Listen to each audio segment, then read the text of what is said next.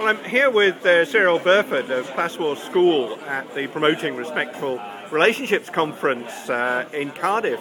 And you helped organise the conference. So why did it come about? What were the issues that you were concerned about? Well, I've been on a working party within the local education authority in Cardiff looking at sexual bullying, and I think we all felt a need for a conference on respectful relationships, because there seems to be an issue. We all know about how domestic abuse is prevalent in the society, but also I think a lot of it is about self-esteem.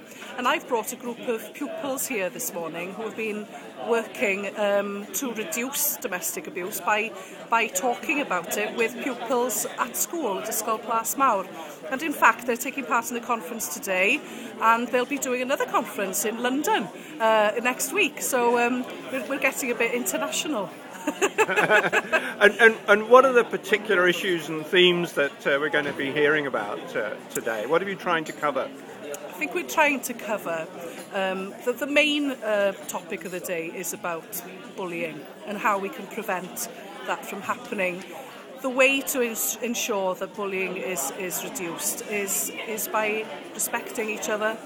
And I think that most of the workshops today are going to be about respect and how we're going to work together, all of us here today, to stop that and to show respect towards each other. So that's really opening a much bigger agenda of respect generally. Yes, I think respect is a little bit missing in some areas of our lives, and that needs to be looked at.